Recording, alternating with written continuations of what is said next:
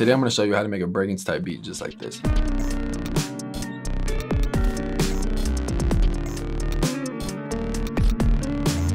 Alright, so the first step is the drums. You need the right sounds. Recently, Brakence posted this website called glitch.cool, and he says he uses a lot of their glitch sounds. If you haven't comped this already, you definitely need to check out the Glitch with Friends Volume 3, Volume 2, and Volume 1. Just using these sounds alone will help get you closer to that Brakence sound. I also actually did the exact technique that he talks about. What he does is just put all these different sounds in a drum rack and then set the choke to the same. So none of them can kind of like overlap. They all go like individually, you know, and then you can kind of go in and edit the sounds if you want to transpose them. Sound selection and the pattern you make here is really key. This is the pattern that I came up with.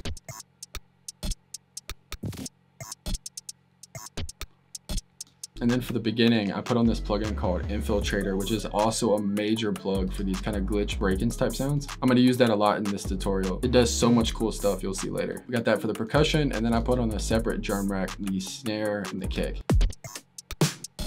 And then just like a hat, and this is what it sounds like.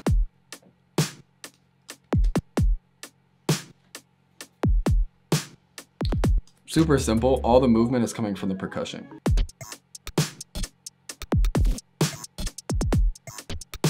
Then another cool thing to do is put halftime on this kind of stuff.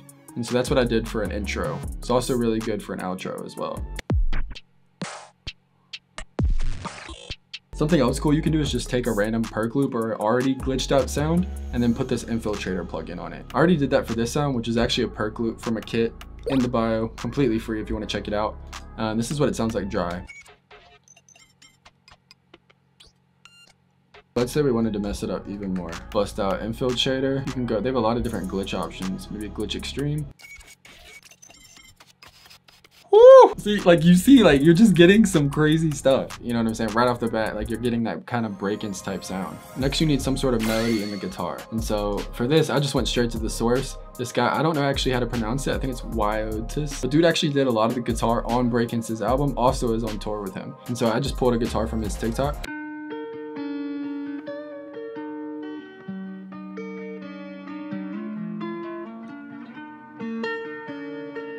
And then it gets bigger for the hook. Did a little glitch part right before the drop, and that's just this Infiltrator on the master actually, using this erratic preset from Beat Repeat. You kind of see how it like glitched. And there are actually a lot of cool things you can do with these kind of guitar parts. So this is what just the guitar and the drums sound like.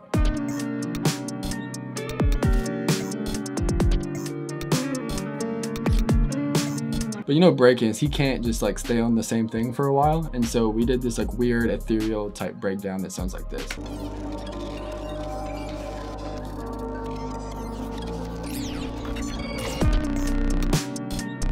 And so really, I just took this guitar right here. And so what we did to get that breakdown sound is took this guitar. Once again, used this ambient Broken Siren Infiltrator kind of preset. Little EQ, taking out the lows. Yeah, it just makes it sound super cool, like ambient. And then we got another layer. This is a really cool trick that Brakence actually also mentioned in that Reddit forum. I just stacked on infiltrators. Like there's no really rhyme or reason. It's really just like controlled experimentation, you know? But the thing that Brakence mentioned on the Reddit is this vocoder trick. If you take your vocoder, put it on modulator, make the bands 40, turn the attack and release down, you get these really like watery type sounds that he likes to use a lot. And so I'm kind of just automating the volume so it comes like in and out. To transition into the next part, I kind of just turned this ending of the guitar into a glitch type sound. Check it out. And that's literally the same guitar, like already, just with this Visitations sequenced preset from Infiltrator. As you can tell, I love Infiltrator. Then some other random glitch sounds from that pack earlier.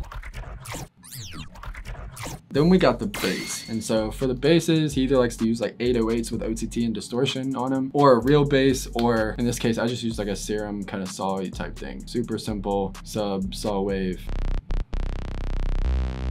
Nothing crazy, but I thought it sounded cool in the mix.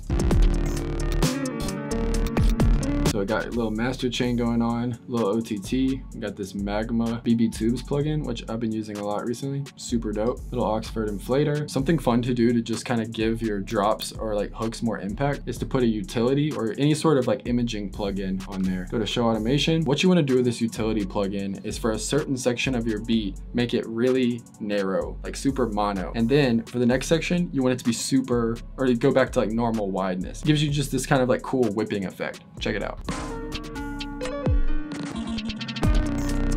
You can kind of tell when it hits, it just instantly goes to your left and right ear, you know, when it was in the middle. Kind of a cool little trick. To do a quick recap, what you need to make these Brakence type beats, you need Midwest emo guitars. If you don't have any, check out my free kits in the bio below. Then you need weird, cool, glitchy sounds. Once again, if you don't have any, you already know the deal, in the bio below. If you have any more questions on these kind of beats, make sure to let me know in the comments and I'll make a new tutorial kind of updating the techniques. Other than that, keep cooking up. I'll catch you next time. Peace.